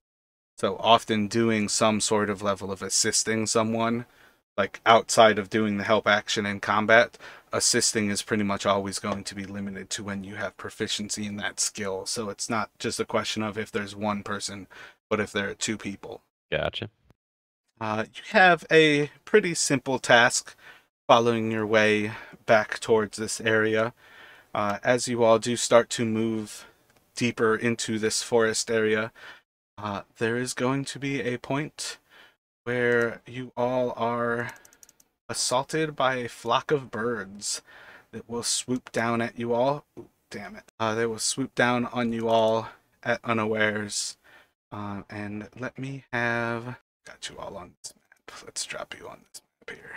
Let me just have you all like place yourselves as you would be essentially walking down this trail. So it doesn't really matter the direction that you're heading on the trail, but if we have Yastin at the front, and then however you all would like to be following. Black for me. I don't remember what maybe I had to do something last time. I don't remember what I did. Which way are we going? Up or down on this map? There we go. It doesn't really matter. You guys can be going north or south. This is purely just to give you the strategic option of how to look at things. All right, yeah. So assuming Jason there is at the front, if you want to go, the rest of you want to put yourselves behind based on what our marching order would have been. Well, that seems right. So then like Justin, Tyrell, then Bronte, then Edrin, right? Sort of in a single file. Yeah. And do you want us to go ahead and roll initiative as well? Yeah, you guys can roll your initiative here. I'm still setting things. It's just a random encounter. Did anybody lost the Roll20 sheet? What happened? It's crashed on me twice. I just wondered if that happened to anybody else. I feel like weekends are always going to be the sketchiest time to be on Roll20 that it might be crashing. I don't believe there's any reason why. But... Well, I came right back. I'm all set. Alrighty. So as you all hear like a cacophony of bird chirps, all of a sudden there's a massive just like dark cloud of birds off to the east as you feel the first wave of them swooping down into you. One is going to swoop into Bronte and make an attack. I believe an 11 is going to go ahead and miss as it dives into you and its beak just glances off of your flesh. And it will go to Yastin. All right, so Justin's going to he's going to come up here and try and basically stab the bird in midair with his rapier as it's attacking Bronte. 7 is going to miss. And yeah, I think that's it for him. This bird is going to swoop down, attacking Yastin. 23 to hit. Yep, that'll hit. As it pierces into your flesh with its beak, it's going to do 6 piercing damage to you. The next bird is going for the same target as it swoops down into Yastin. 13 to hit. I feel like that'll miss. And it will go to Bronte. That one misses, yep. So the one that's right next to me, is it reachable with my rapier? Because I would probably shoot an arrow would be my choice. How's it look? Effectively on these, they don't really give any sign that they're doing like drive-by attacks. So I would say by and large, it essentially swoops down into you as its initial attack, but as otherwise they're just starting to peck at you as they continue to attack. Okay, I'm gonna attack this one that's closest to me with my rapier and miss. How bad do you miss? Roll a d20 for me. Yastin, does a 18 hit you? Yep. Take 6 piercing damage. All right, so Justin's down. I just killed him. So, Justin, Oh my fucking god. So Justin's going to Those give are bad news Bronte bears. a incredulous look as Bronte stabs him. That seems right. When you asked about the firebolt, can I shoot this at Bronte and not hurt him? All I was looking for is, on a 1, no, you can't. But that was one of those situations where I rolled randomly to see who it hit, and that's why I asked for an attack roll, is to then see if it pierces past his armor still. That was demoralizing, huh? This next one is swooping at Tyrell. 24 to hit. That'll do it. And it will do 8 damage. Piercing. Alright. Another swooping down at Ty. 8 should miss, and it will go to Edrin. Yeah, I'm thinking here a bit, but Just to throw it out there, this is the type of situation where going Nova is a really good idea. If you have a spell that affects a lot of creatures, this is probably where it would do the most to save your lives. yeah, I'm just thinking about, because there's friendly fire on Thunderwave, right? I believe it says all creatures that it indeed will hit Bronte, as well as it would do a death saving throw to Ty on the ground. I think it not would Ty. even hit. I actually think it would hit Tyrell too, because it's 15 feet away from me in all directions. Oh yeah, that was my mistake. I was thinking 5 feet. Thunder Wave might be the one that you actually cause it from your hand, and you create the cube wherever you want, essentially in a direction off of your person. I'm gonna look at that right now though to make sure. It reads that a wave of thunderous force sweeps out from you. Each creature in a 15-foot cube originating from you must make a Constitution saving throw. Yeah, so you choose the direction. Yeah, that's the one where like you're putting your hand out and you're making a cube in a direction from you.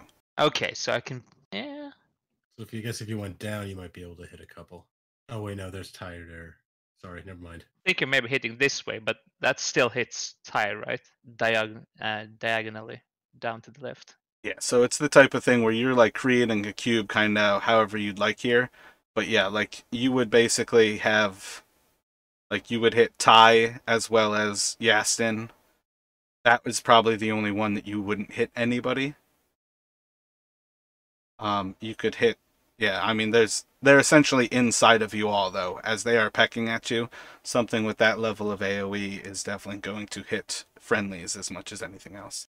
Think about how much I can risk here. I'm sorry, but even with like straight down, like you're just aiming straight down at this one. Sorry, I don't know why it's not. There Well, we go. like the two below him is the only way that he could hit like only birds right now, is by Right, hitting and the two south of him. Right.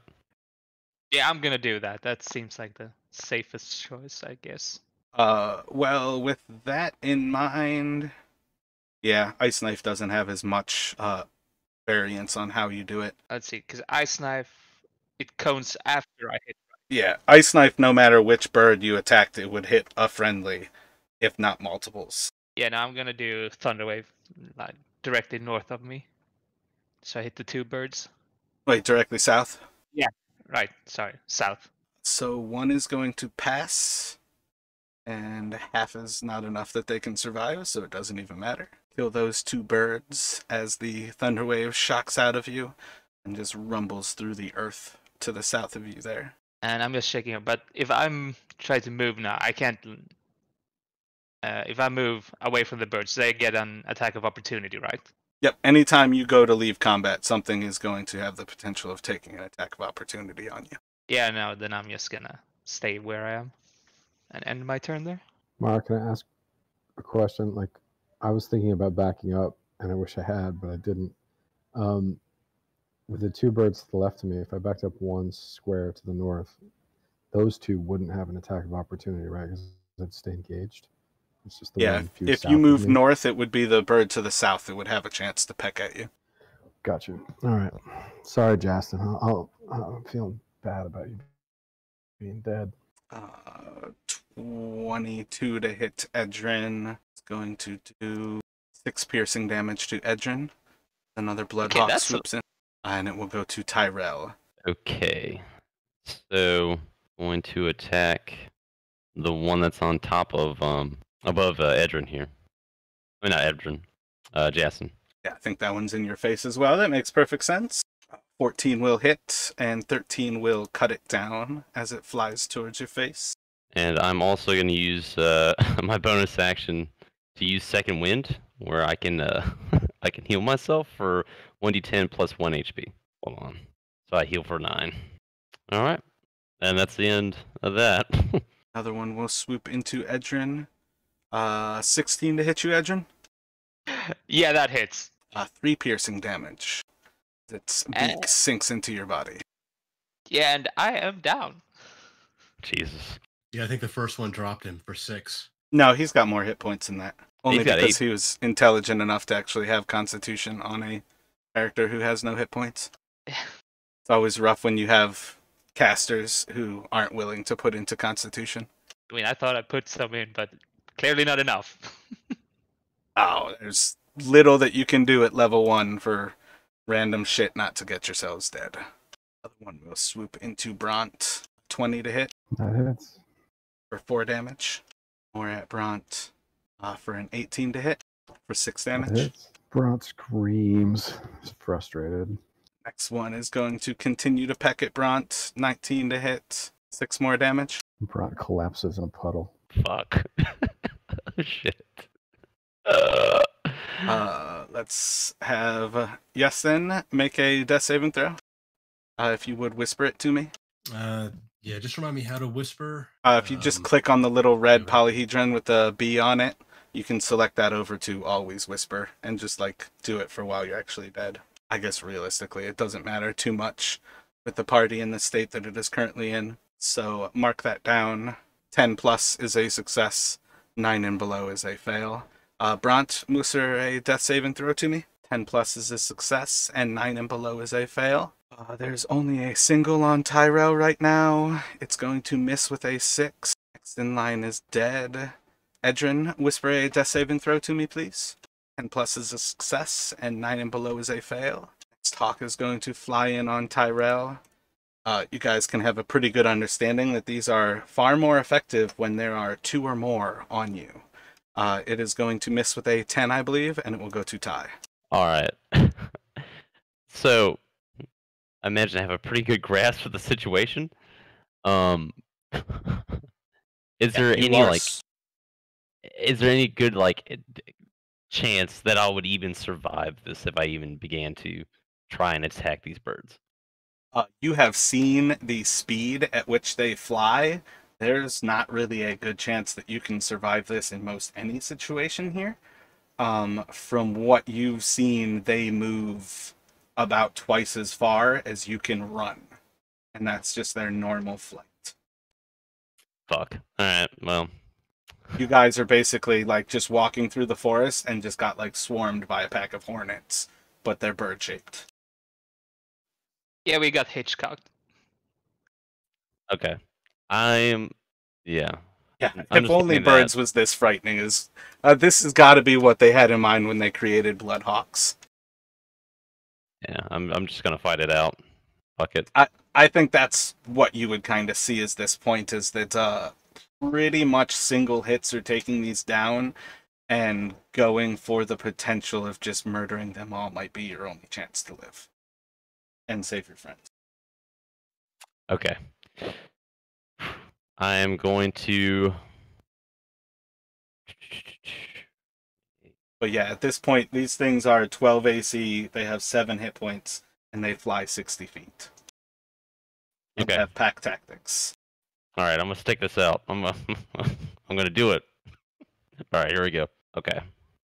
That will hit and kill. Do you have one in particular that you were attacking there? The one north of you and the one south of you are the ones attacking you at present, but you're about to get swarmed regardless. Yeah, I'm gonna hit... Were either one of them damaged at all, or are they both full? So far, any single one of these that has taken damage, you guys have knocked down dead. Okay, alright, so I'm just gonna... We go to the north. Kill this guy here. Which, with that in mind, do you actually have 2 light weapons on you? I do not. They're both heavy. Alright, gotcha. Oh wait, how many daggers do you have? I have 1 dagger. So just for future purposes, this is one of those things when you're fighting like random little shitstorms where having multiple light weapons is a bonus because everybody has the bonus action ability to attack twice with light weapons to like bonus attack with a light weapon. Can't think of what it is offhand, but that's one of those convenient things everybody has access to. But yeah, you can basically just tell me which one you're targeting and you are hitting and killing the first thing you swing at. Yeah, that one I marked there. Sorry, I wasn't pushed down the button when I was talking. Word north, gotcha. Yeah. So, yeah. So since you told me that, I'm gonna draw my dagger. Since it's a shitty situation, can I attack the one to the south? I am down because everybody that you know is currently essentially dead on the ground that you can do it. But at like normal rules, they have to both be light weapons in order to do it. But yeah, you can basically like yeah, that's why having two of them, so it's both hands that have it. But you can bonus action right now and make an attack with your dagger towards the next. All right. 24 will hit, and while it won't kill, it will leave it bloodied. Oh yeah, see, a dagger's the unique situation where you actually have to roll like max damage to get a kill with it. Mm-hmm. So that is that's one of the reasons why there's certain weapons that are light meant to be dual wielded. But let's see. Next Bloodhawk is going to move in and peck at your face. A 20 should hit, and it will do 4 damage. All right, 4 damage. Next, we'll have an 18 to hit. Yep, that does it. 4 more. 22 for 5 more damage. Yeah, I'm dead. Fuck. Righty. Well, the bonus is that they are not vindictive creatures, so after they knock you all down, they are going to fly off. Let me have everybody roll. You can take off the whispers, and let me just go down the list. Yastin, roll a death saving throw. And then Bronte, Edrin, and Ty, can all of you all just roll 1 right now? I think I have, what was it, Yastin failed 1, and then everybody else succeeded right now. Yep, I failed my first one. Yeah, I'm clutch with the fucking death saves. That's the second d20 on my death save. Oh, it didn't show. God damn it. Hold on. I just rolled. Where do you go to roll a death save, though? I don't remember how I If did you it last select time. your actual health, once it's reduced to 0, when you click the health, it'll like show successes and failures, and in the center there's a little red dot that lets you roll with the polyhedron. So let's see. Yastin is at 2 fails. Bronte is at 1 and 1. Edrin is at 0 and 2. Alright, yeah, I'll take that 11, whatever. That's fine. I'm at 1. And then Ty is at 1. So let me have everybody do another here. All right, I'm so at Yastin will get 1 up save. at 1 hit point. Oh, wow. Ha! Edrin Yeah, end of death. I think Edrin stood up. Yeah, he's got 3 successes there. Or no, Edrin doesn't stand up. Bronte is at 2 and 1. And then Ty is at 1 and 1. So let me have Edrin roll a d4 for me, and then Bronte and Tyrone or Ty, can you guys both roll another death save? Okay. Alright, so I'm at 2 and 1. Excuse me, at 1 and 2, excuse me. All right, so Bronte is at 2 and 2. Edrin, you will wake up in 4 hours. And then Bronte and Ty, 1 more death save from you guys. And I can't try to stabilize them, right? Now that I'm back up on my feet. I mean, I don't have a healing kit or any sort of healing, like, proficiency. Yeah, that's kind of the variance. There's no reason that you can't. Like, as you look around, you have 3 different people. This is, again, why I like to have things whispered or that I roll, is because you can't actually tell where people are at. So let me have you roll a d6, and we will determine who you would like to try to stabilize. 2. So let me have you roll a d10 or a d20. You successfully stabilize Edrin. So let me have you roll a d4 and a d20, and then Ty, let me have you roll another death save. Can I use my lucky to re-roll that? Well, inside of initiative, as you were about to die, Yastin actually targeted you as the person to try to stabilize, and he successfully stabilized you. Oh, okay. Alright.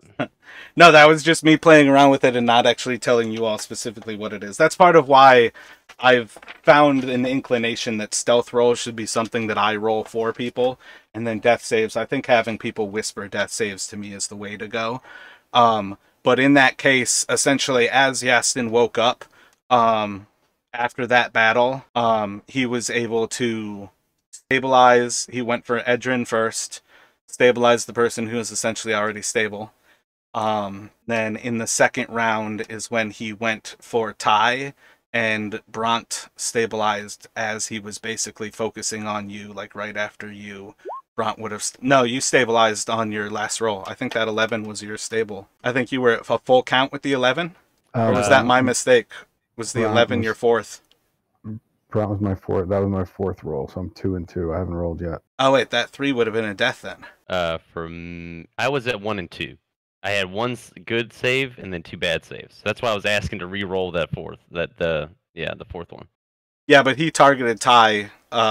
Yeston targeted Ty with his medicine check.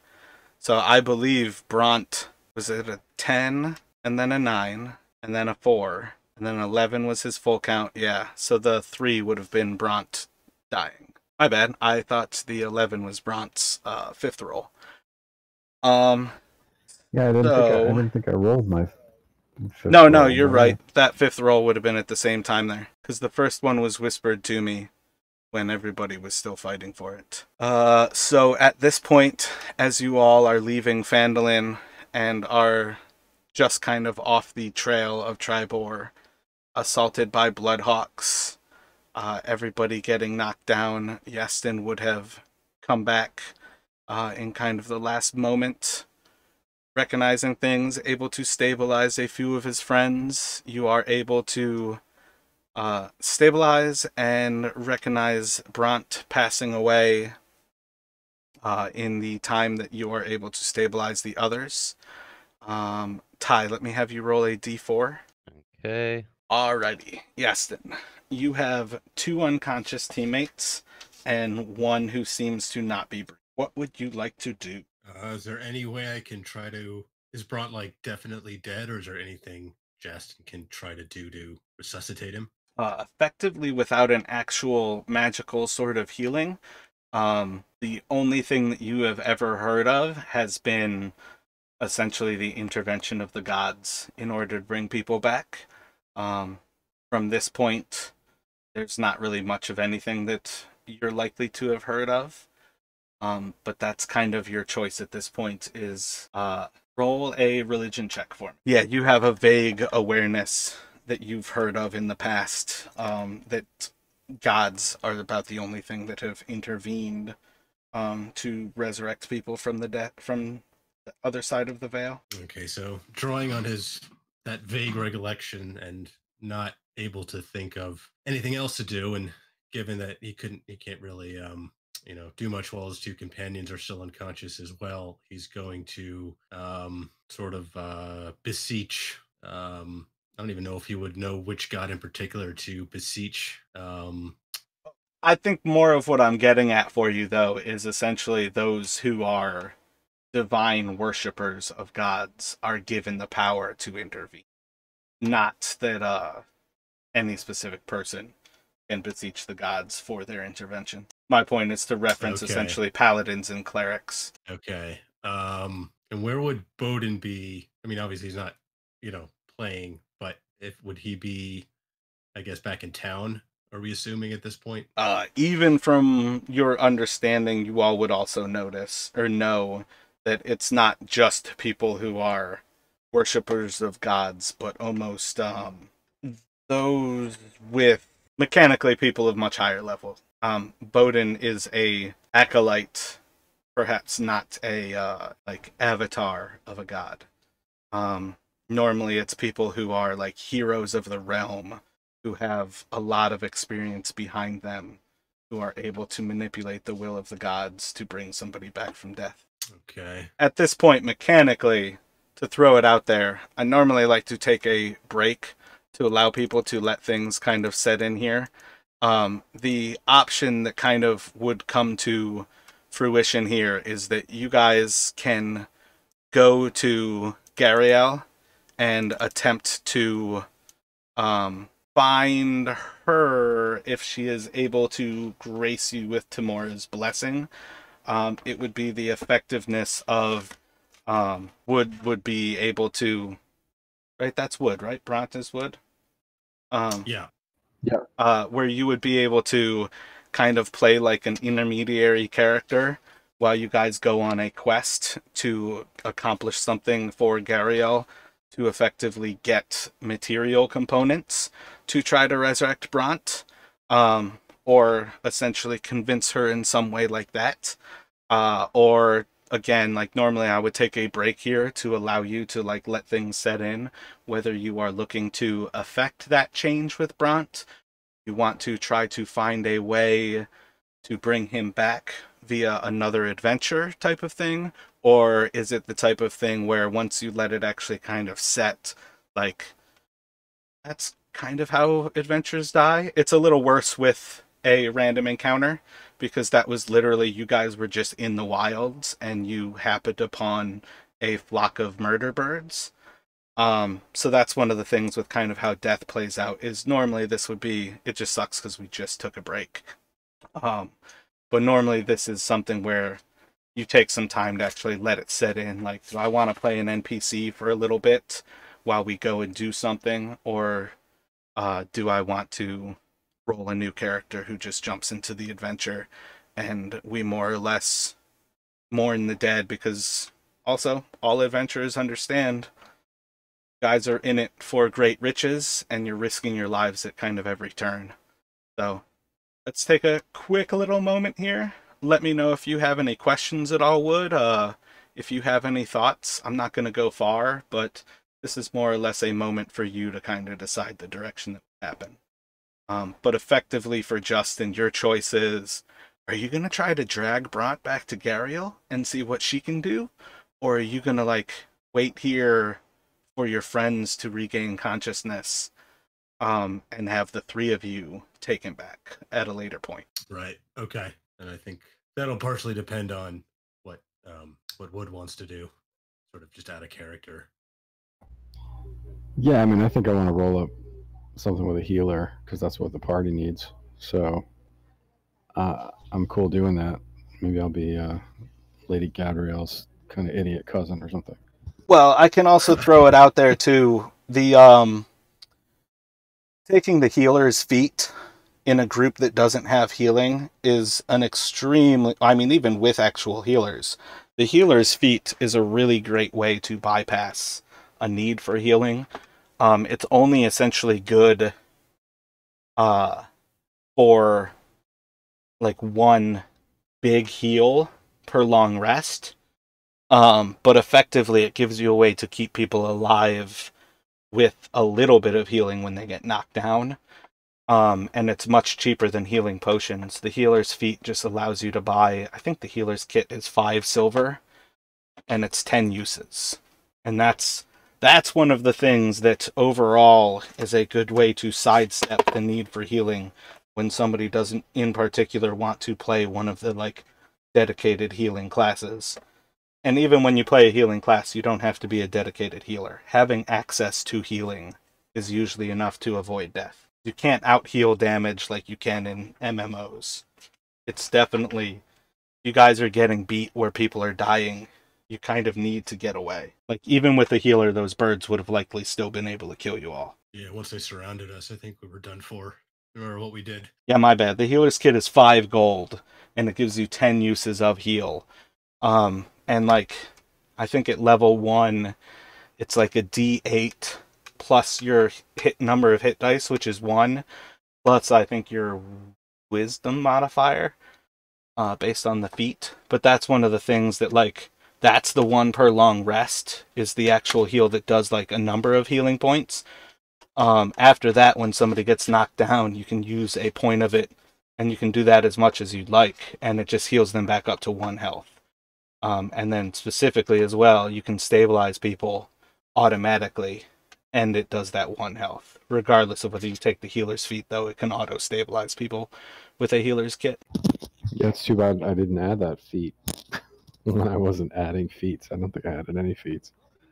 Anyway, so I could roll up a new character, I think, for next week, rather than you guys chase around trying to...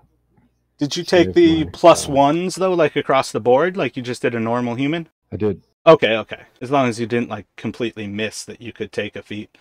You still had, like, a lot of odd numbers. Yeah, you did pretty good, though, with those stats. Yeah, no, I just missed taking a feat. Uh, But the I'll roll a feats character for next week. the feats are definitely overpowered. Like, for what it's worth, once you offer variant humans, it's pretty difficult for any race to compete with the variant human. So I guess the question is, what are you guys gonna do while I'm being dead? um, well, I can't do anything. I'm knocked the fuck out. So fuck. uh, yeah. So I guess he said he was just gonna go into town. I don't know. What are you doing, Jason? Sorry, I had to step away for a sec. So Edrin and Tyrell are both unconscious at this point, or is Edrin awake? Both are unconscious, and they actually rolled the same number of hours that they will be unconscious for. So their bodies are basically just kind of sitting there, like, labored breathing, but they've got 4 hours until they wake up with a single hit point. They are otherwise stable at 0 hit points right now. Okay, well, I don't think I want to leave them out here in the open.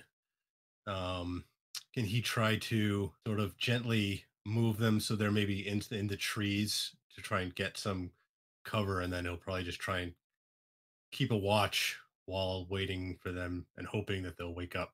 Yeah, you most certainly can. At this point, we can definitely assume that Yasin essentially carries everyone into a safer position off of the trail and more or less stands vigil over the 3 bodies. And he'll probably, I guess he'll take take stuff off of Bronte, like the gold and stuff. I mean, Bronte did stab him, even if it was accidentally. Oh, shit. So. Oh, wow. Already stripping the corpse. That is not even cold, man. Those are some nice It's been like boots. 15 minutes. For him, it's utilitarian. I mean, they're going to need that stuff, and obviously when 21 gold. When Bronte comes back, he'll or not Bronte, but Wood's second character. I think he'll be willing to give him some of the Gadriel's like stupid cousin. Yeah, but for now he'll take the I enjoy how hard a time you're having with that idea. Well, in character, he wouldn't be particularly sentimental. I mean, I guess the party has only known each other for about a week. Yeah, you guys are like 4 or 5 days into traveling as a group at this point. Yeah, so good to know for next time. Yeah, so he'll sort of take the stuff from the corpse, drag Edrin and Tyrell into the trees, and then keep a watch and wait for them to wake up. That's what you get from a worshiper of Joaquin. Yeah. Does this count as a short rest? Being knocked out, like on the ground? No. Sadly, that's part of the problem, is that you're literally on the verge of death for 4 hours sitting there. The fact that Yasin is awake, I'm not actually going to roll for random encounters, but that was essentially where the birds were going to leave you all there. If he hadn't rolled that 20, everybody, if they survived being destabilized,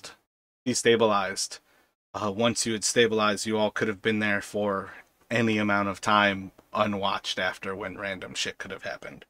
But effectively, we are going to kind of leave it at that point. I think this will be about where we wrap up, but for what it is worth, everybody will level up, and we'll put you all at level 2, so you can create your new character at level 2. If you have any interest on how things play out, we can establish a way for you to resurrect Bronte still. Again, it'll just be a kind of side quest, so if you want to make this character as like an intermediary to get back into Bronte, that is perfectly acceptable. That's kind of one of the things, like, I don't try to prevent deaths. Usually the only time I will fudge dice is on like auto kills, rather than letting the dice kind of determine everything on kind of how that played out. But like overall, allowing quests to resurrect people is, I think, one of the more entertaining aspects of the game. And it's very similar to how like resurrection rituals go, where there's like a skill challenge to actually bring somebody back from across the veil.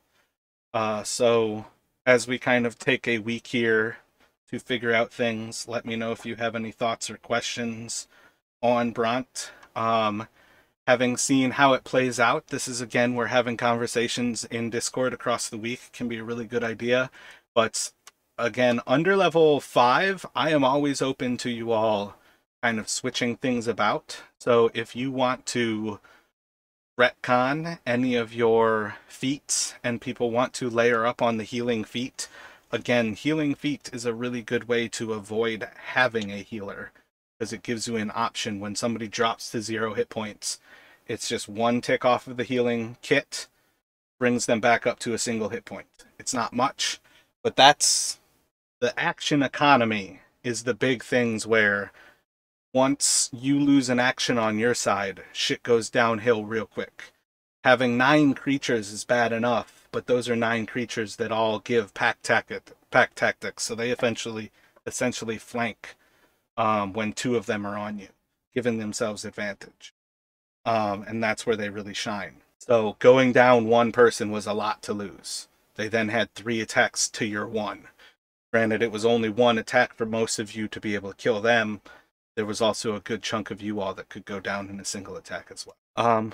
But just kind of keep those things in mind if you all want to switch up different feats. And then as you are creating a new character, let me know if you have any questions. I'm sorry to kill off your character. It's definitely not intended. I do like to follow the dice and how they kind of direct things, though, and let it play out. I think it makes a more compelling story. And then had we seen Ty stand up to those 6 birds, that would have been an absolutely epic battle. And that's kind of one of those things that, like, that was going to be an amazing battle if you guys lived. The moment that happened, it was definitely the type of thing, like, it's just kind of like how the random encounter tables go. It's deadly. I don't think Bronte can come back from stabbing Jastin in the back, so I'm okay with rolling up another character. And he'll be grumpy. It'll be good. Again, that's up to you. I mean, in the long run, that's the type of thing where you guys kind of will learn over time, and Edrin already recognized, like, there's a lot of danger to standing next to a friend who is prepared to murder anything that's hostile around him. And that's one of those things where you all have to kind of figure out those different levels of, like, Yastin needs to back up somebody else to get his sneak attacks, but at the same time, the closer you all are to somebody who's friendly, the more chances you have to essentially have a failed attack that can hurt somebody. Yeah.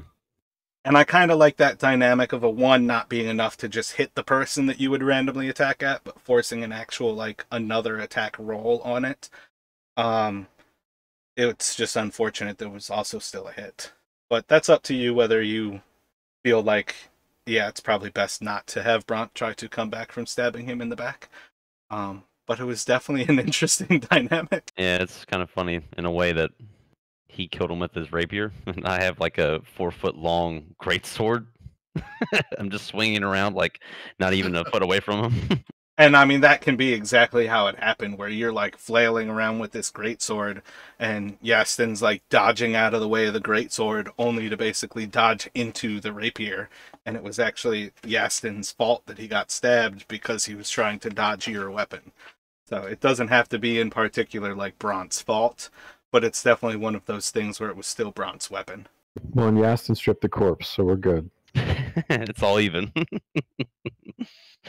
It's like, yeah, do you guys know of any colleges around here where I can sell this cadaver? He's not quite that depraved, but can we bribe a Manticore with a cadaver? Is that something that can happen?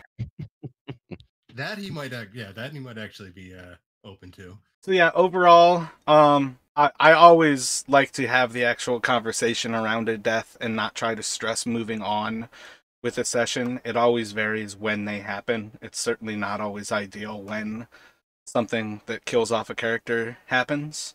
But it is definitely the type of thing that please get at me if you want to chat about it. Because there is a lot to having characters die. But let me know if you have any questions there. As you're creating the character, you can start with kind of a generic reason that you are in Phandalin, based on what sort of backgrounds you have that you go for. So let me know there. Tying into Gariel is certainly a really good option. And once you kind of cement that in character creation, get at me again, and I'll give you some more information. Once that's your background, you'll have a little more of an idea about what she is about, depending on what you know about this actual adventure. It will be spoilers for some things in that you will essentially gain an in on like the what it is happening here. Like everybody else currently, you've been hired here to like make riches. Gariel is not here for money. She is specifically in Phandalin for a very particular reason.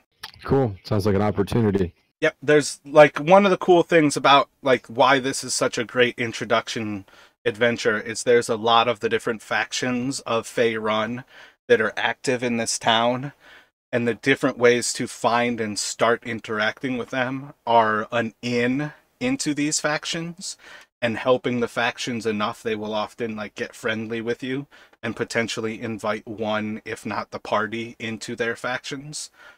So if you tie it into her right off the bat, you'll basically already have an in into the faction. Cool. And I'll be level 2, so mission accomplished. Plus, you guys need a healer because you're bleeding all over the place all the time. And it's funny, I leveled it up and I got action surge, where I can do 2 attacks in 1 turn. There you go. Action surge is badass. Again, that's one of those things like getting into a situation like that is a really good time to go Nova and start to use all of your shit. I was actually looking over Edrin to see like sleep is one spell that is really good for low hit point enemies like that. It's not especially powerful a lot of the time, but sleep was the type of thing that I was hoping to see that you had, because it's the type of thing where you could have easily put 4 or 5 of those birds unconscious, and you guys could have turned those tides real quick. But it's always just a question of, had they not been inside of your group like that, you could have easily killed 4 or 5 with that same spell, because essentially they had no chance to live once it targeted them. And also, to throw it out there, had you put it over the party, you would have taken one of Yastin's death saving throws, and you could have potentially knocked down another person, but you also could have killed 5 or 6 of those 9 birds. So there's a lot of variances on how different things play out, and using all of your skills can definitely change it. But now that you have Action Surge, that's definitely one of the things that can turn tides when you get to take an extra action. And then once you guys like have extra attack at level 5, it essentially gives you 4 attacks. If you go ahead and get 2 light weapons, so you have a more like low-level creature fighting setup, with Action Surge at level 2, you could take 3 attacks, doing an attack, Action Surge, and then a bonus action. So there's a lot of different variances for how you can like throw everything forward in a single turn like that. Yeah, I was going to add. Is there a swarm mechanic like in Pathfinder? I am not terribly familiar with Pathfinder. I have a feeling Swarm is probably likely very similar to how flanking as an optional rule works, but Pack Tactics does work. Pack Tactics is if there is essentially a conscious creature that's an ally on one of your enemies, you gain advantage while attacking it. Flanking basically does the same thing, but for anybody. But other than that, like not knowing exactly what swarms do, there are swarm creatures that essentially like skeletons are like a CR, I think 1/2 creature. So like 2 level 1s versus a single skeleton is a pretty even match fight. But eventually there's, I think it's a CR 6 skeletal swarm, which is like having like 15 skeletons kind of in the same like space. And it just, I don't know specifically what the swarm is for Pathfinder to know. It's just a thing you can't hit with a one-on-one attack. You need to throw an area of effect at it, because it's like a swarm of spiders or bees or something. Not that I know of. Essentially, swarms take like a reduced amount of damage from most things that would kind of do a single attack. Gotcha. but I don't think the mechanic would work that same way. It's more that they have resistance, so they take half damage. But like a magical weapon that does piercing would still do full damage versus a swarm, whereas like a piercing weapon would do half because it's likely to have resistance to the non-magical damage types. Got it. That makes sense. Oh, Well, guys, I'm not super bummed. I'm a little bummed that maybe you went through my pocket so quick, but otherwise, I'm not bummed about this. Shit happens. So that was fun, and I'll see you next week. Yeah, all right. I'm glad you've got a positive attitude on it, because again, one of the things that's set up about this like campaign is if you don't just glance over level 1 and just immediately like milestone people, it is really, really difficult to live as a level 1 adventurer. And you guys saw it. Like, I didn't force you to continue on fighting, but basically a fight has to take a rest afterwards. Mm-hmm. And that's the same regardless of whether you've got a healer. Like, the healer is able to get you up, but that usually just is able to get you back in the fight to get knocked down again. Yeah. Fuck. But Yeah, you're I was not gonna level ask. 1 anymore. Yeah, Go I was ahead, gonna ask. Fucking. You said we could switch out gear, right? I'll switch one thing from one thing. So I'll switch out my battle axe for a light weapon. Just use the dagger and the short sword or something. I feel like it's based on like the actual character creation still. Like, it's not just that you can switch anything out. But like, if you made a mistake in character creation is kind of what I was getting at. Or not necessarily a mistake, but something that you now see as like not as ideal for yourself. So I'm not entirely sure what you can swap it out as, but I'm pretty sure fighters have the choice of essentially like I want to say it's actually finesse and not really just light weapons, but I think fighters basically have 2 different weapon choices where you can pick the great sword and then you can get 2 like normal weapons, like simple weapons. But give me a second and I can get back to you on like how that plays out. Gotcha. I had a quick question in terms of leveling up. Do you use the fixed hit points, or do you want us to roll for them? I prefer if you guys roll for them because I like as much rolling as possible overall. The stats are the big thing that I don't like rolling because of how easy it is for somebody to just be exponentially better than the rest of the group. But overall, I do not force people to take the roll, because part of the problem with how it's set up is that when it rounds up the average, you get better hit points by just taking the average. It's kind of absurd to me that it rounds up. But overall, it's purely up to you. In the long run, the way hit points work is it's almost like your heroic value rather than hit points are a big thing.